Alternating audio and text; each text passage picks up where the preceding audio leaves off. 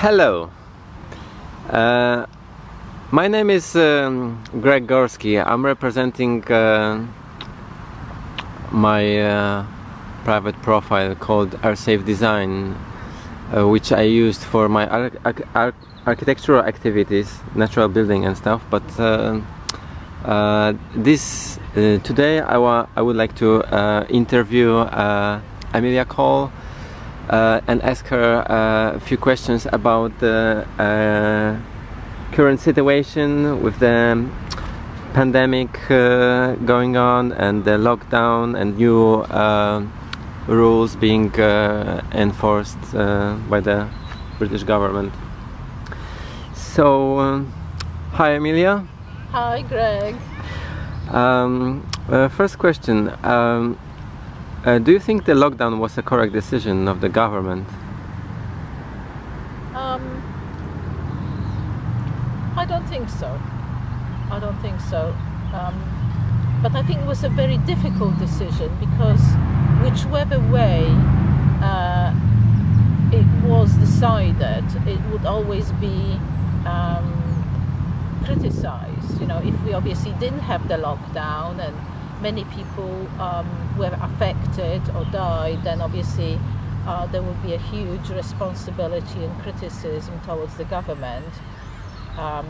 So now we have the lockdown, and I think a lot of people are going to experience very severe economic hardships in the future. At the moment, people are paid, and wages being paid, and self-employed people being paid, but it's only for the moment. But I think small businesses,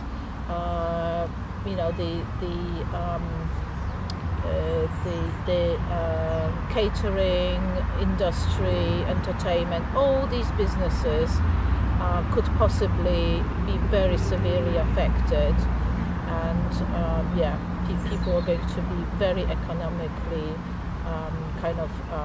disabled by the lockdown. So I don't think it's a good thing, and I don't think that the so-called pandemic, inverted commas, I don't think there was enough justification to really do that. And do you think that they should also come with the plan of coming out of lockdown before they actually implemented it? I think, in my opinion, obviously it's only just my opinion,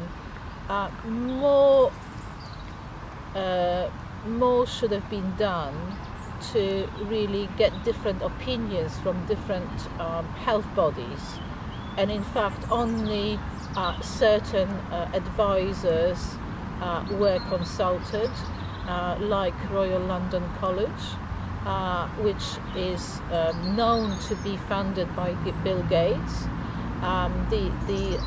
The health minister also has vested interest in vaccination industry. So obviously the decision which have been made are not very clear why they have made these decisions, and I think more independent health bodies should have been consulted and looked at of different possibilities. So that's what I think.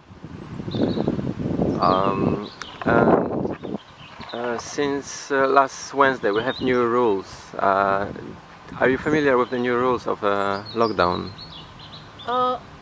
Can you remind me? Well, you can be outside, yes? Yes, you can be outside. You can more than one time a day. So that's why we are having this interview, because we are allowed to meet one person from the other household. Yes. And it doesn't need to be connected to sport activities.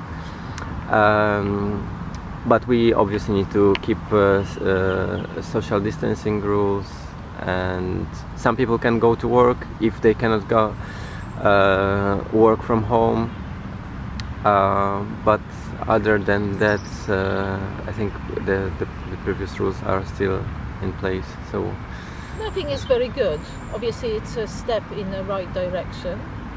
I think that the main impact of the lockdown and social distancing is psychological. You know, that people feel uncomfortable coming close to one another. And just imagine, you know, what sort of psychological impact that's going to have. That instead of, you know, natural sort of pull towards one another, towards helping one another, towards supporting one another, every time you've got to think, you know, I can't come close to, I can't visit them. So I think it's a step in the right direction, but I hope there's not going to be, that this stage is not going to be for too long, that we'll move to a next stage. But unfortunately, I fear that, you know, if government, you know, has got the plan to really affect the society even further, they might come up with a second wave, which, you know, which possibly might not be, you know, even something which is true or justifiable, and locked us down again. So it would be good to have a more kind of open and transparent view of, you know, what's really going on with the, you know, with the people who've been affected. Are these numbers are true numbers or not? And so on and so forth. So I understand you don't agree with how they attach then the numbers of deaths to COVID. Well, it's been very clear that doctors been under pressure to put on a death certificate COVID-19, although no proof of that has been kind of attached to it. So so people who actually died from other causes like heart attacks, but at the same time tested positive for COVID-19, had diagnosis of or cause of death put down as a COVID-19. So there's been a lot of misinformation, and even in the United States, people who actually died in car accidents been diagnosed with cause of death of COVID-19.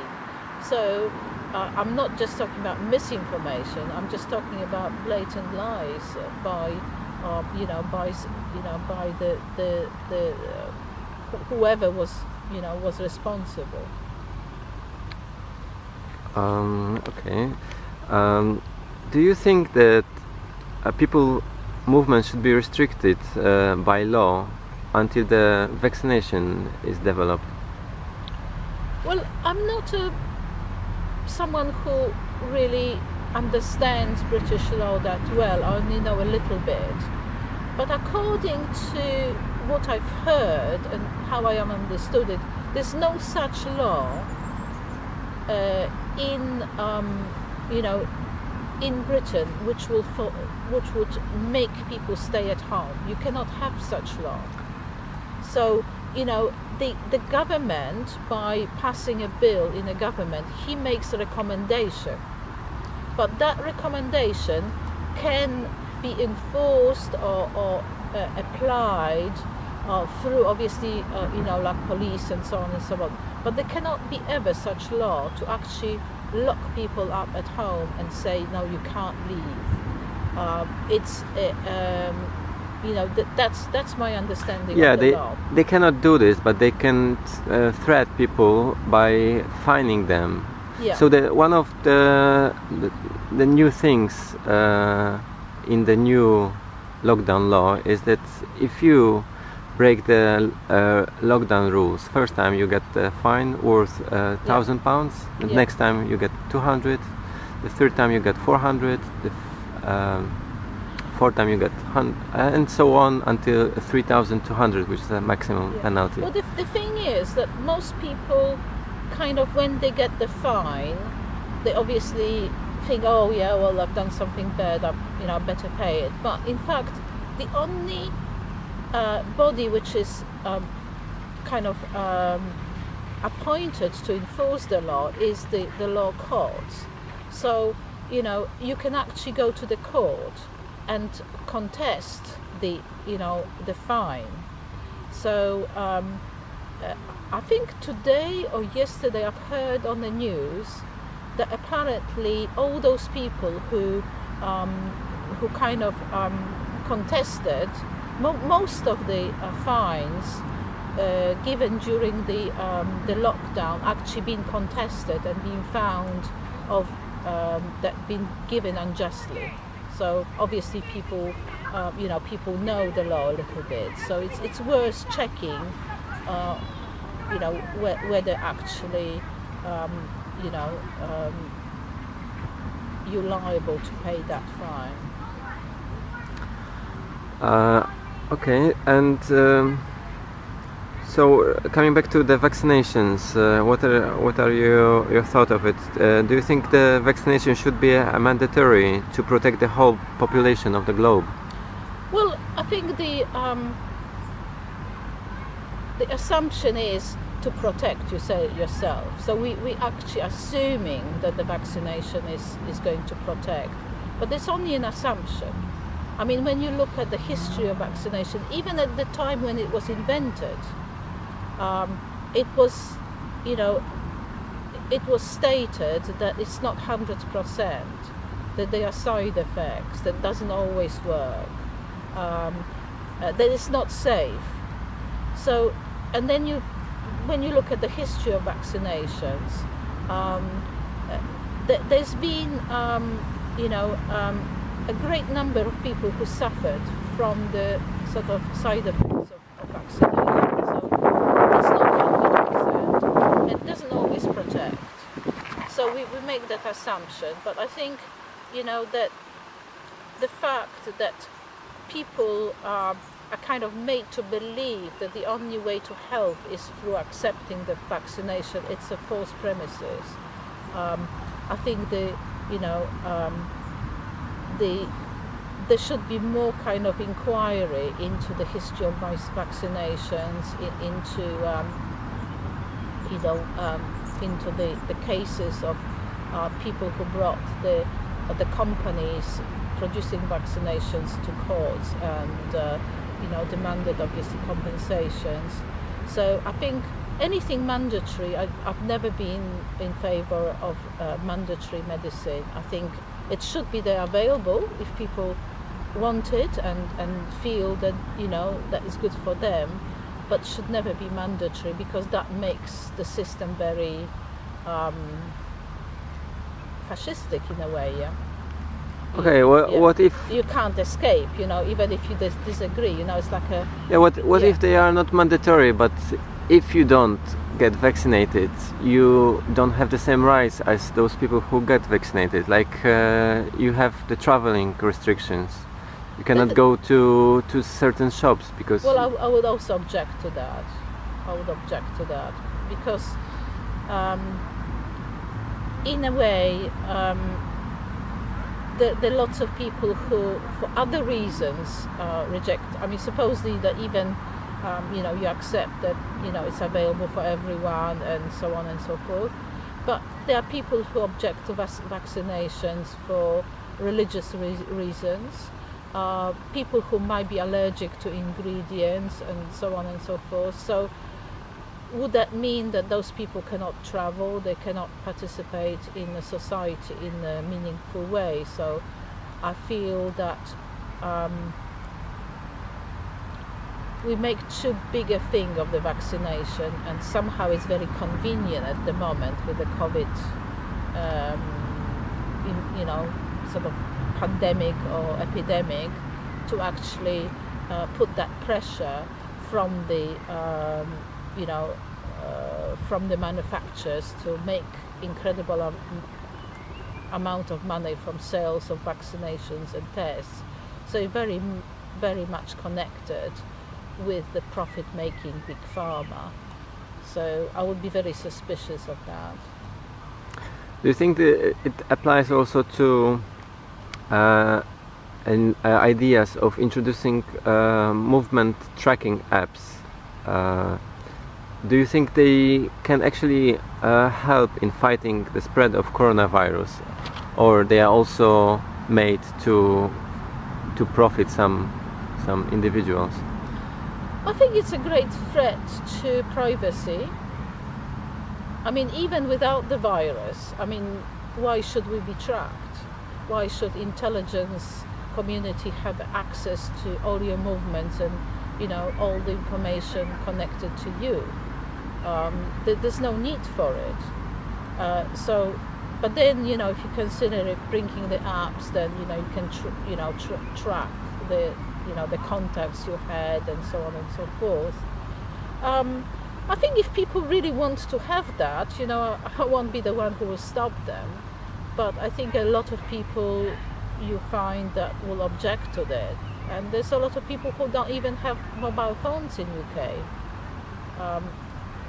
I'm not sure if I remember the correct number, but it's like close to 30% of people don't have even the mobile. So what would you do? Make them buy mobile phones? Make them use them? You know, it's a great question. Yes. So I don't think one should feel that you know, you've got to comply with the technological advanced sort of systems just for the sake of the, you know, saving your life, because I don't think it works. You know, saving your life or preventing the disease is something more natural. Being healthy, you know, eating well, you know, having a balanced lifestyle, having the right natural medication, you know, that is preventing the illness. I mean, the app is not going to do that. So. Yeah. So how did you react to the message from the government when they sent message to everyone: stay home, be help us save lives and save NHS? You must have received one of these messages. Didn't you ask yourself, how come do they have my number? I don't use my telephone very often, to be honest. I don't use my mobile. But I think that there was a message on the tablet. I kind of thought, well, we already knew what the message was, so they didn't need to send it. Yeah. I mean, you couldn't avoid, you know, if you wanted to avoid hearing it. I thought it was psychological. You know, it looks like a good thing. It looks like, okay, you know, it's going to work. But, you know, when you look at what happened later, it didn't actually flatten the curve.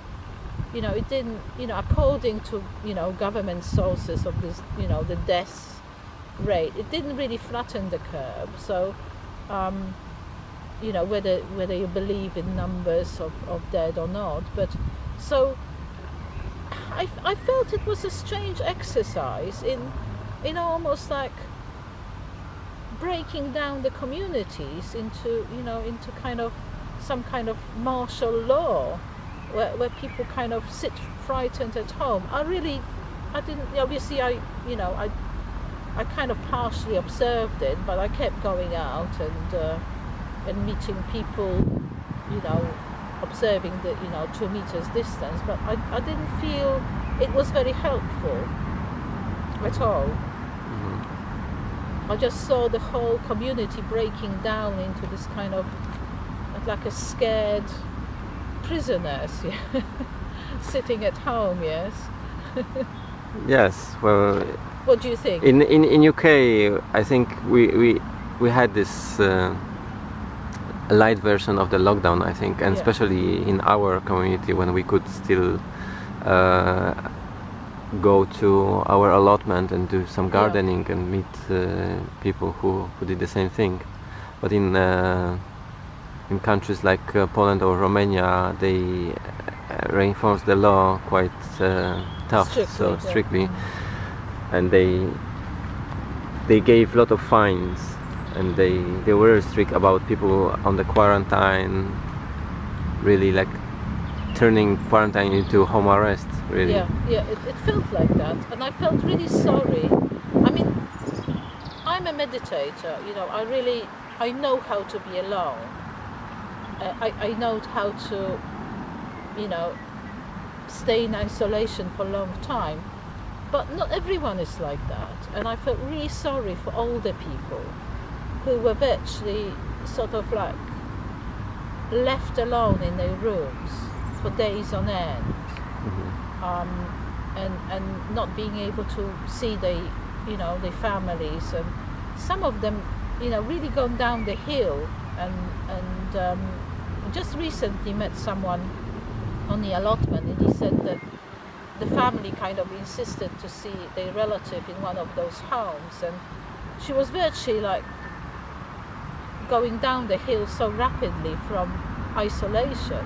But they took her home, and within days she kind of started recovering and started cooking for herself and being quite happy. So I think it the effect of pushing people into this lockdown is very negative for the mind and body as well.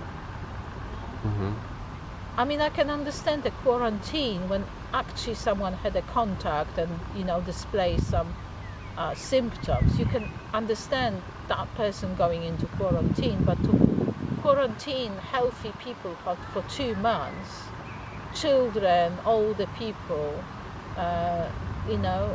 in sometimes very small confined spaces, it seems quite cruel. Yeah, not only cruel, but it can be a cause of death on its own. Yes. Not to mention that some of these people have already existing health conditions that they cannot treat because they have no access to medical treatment. So I think that not only the COVID would be a cause of a lot of deaths, but the lockdown on its own would generate even much more deaths.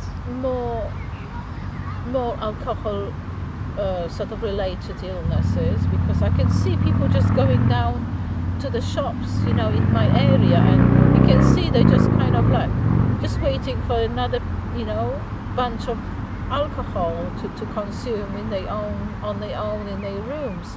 It's not a very good situation. I think it's got to stop. My message is, it's got to stop. So how do you see it? How do we get out of lockdown?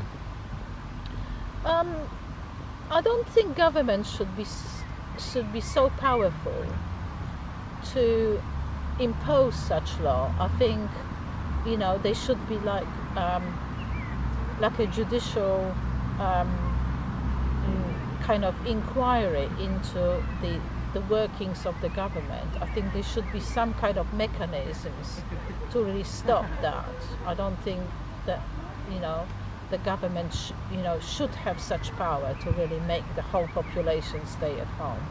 I think it's just incredibly scary that they can do that. I think it should be voluntary. People feel vulnerable. I'm older, or maybe they could conduct their life that in more relative isolation. They really feel that, but it should be totally voluntary. It should not be imposed by the government ever. That's how I feel. Yeah, I kind of agree with it. We can see it from the Sweden. Yeah, the Sweden model is a good example. Yeah, well, apparently if they applied lockdown, and if they use the same computer generated model for how many COVID victims would be without a lockdown, then they would have probably 10 times more death than they have at the moment. Yeah. Without applying lockdown. Well, the interesting thing about the COVID, in some of the communities in America, amongst the people who were homeless and stayed outside most of the time, there were no cases of COVID. Oh yeah. So, and they're very close together, and So I would like to ask you, what's your opinion? Do you have any thoughts about how this virus originated? Well, I only know what obviously I read and heard, but I know I've seen the patent for it, so that it's been patented in America and in Europe. So obviously they had this virus. One of the places they pointed out to, well, it points to is the lab in North Carolina, and one of the members of the lab was from China, and apparently he might have taken the research, because there was some problems with the research in America. So they also simultaneously were conducting some research in the labs in China. It certainly has not come from the bat. I mean, everyone agrees that this type of virus would take like millennia to develop naturally. So it's not developed naturally. It's been taken, from the sort of ordinary kind of cold virus, and it's been spiked genetically with some other sort of bits and pieces, and one of them was kind of like a genetic material from AIDS and SARS and whatever. So obviously it's been created in the lab, but then it's very uncertain, the route, how it's found its way into the public, whether it was brought by someone, spread about, because one of the places which really was very affected was Iran, wasn't it? So why was Iran affected? Was there some kind of political agenda behind it? So we don't know. Obviously, it was China was affected, but we don't know whether the information which comes from China is so reliable anyway. So then it spread, but I have a firm conviction that it obviously was worked on, looked at, and kind of developed in a lab. So, and I think all the other scientists from other countries like Greece and in India kind of agree with that. That was a lab created thing. Okay, so how do you feel hearing about big media corporations like YouTube or Facebook, Twitter, blocking people speaking openly about this alternative facts, like the COVID, it's not coming from the original natural sources? I think it's obviously quite bad that it happens, because it's an assault on free speech. But it's not very clever on their part either, because more you suppress it, the more people really want to reach out and seek for the true information, isn't it? It's natural, if you say no, you just want to go and get it. Yeah? So, so I don't know why they're doing it, how they're doing it. Obviously, they thinking that they will succeed, and I think, if you look at the power of technology, it's possible that you can succeed, because look at China. I mean, China is completely dominated by censorship to that extent that I was told that do you remember that there was this there were these incidents at Tiananmen Square? I don't know, do you remember which year it was? But apparently in China now, no one knows about Tiananmen Square. So it's possible to wipe out the whole memory of incident, of the whole sort of thing from the consciousness of the nation. It's called the Mandela effect. Yeah. So it is very strange, but I think China is China, and that's why we're fighting against the the Chinese system being brought to the West against the 5G and highway, because we don't want this to happen here. So we have a very different history in Europe and in America of free speech. We remember what it was like, and even if they try to steer us towards heavy duty censorship, I don't think people are going to take it lying down. I think people are going to really object to it. So hopefully more and more people are awake to what's been happening and pass on the information, share the information.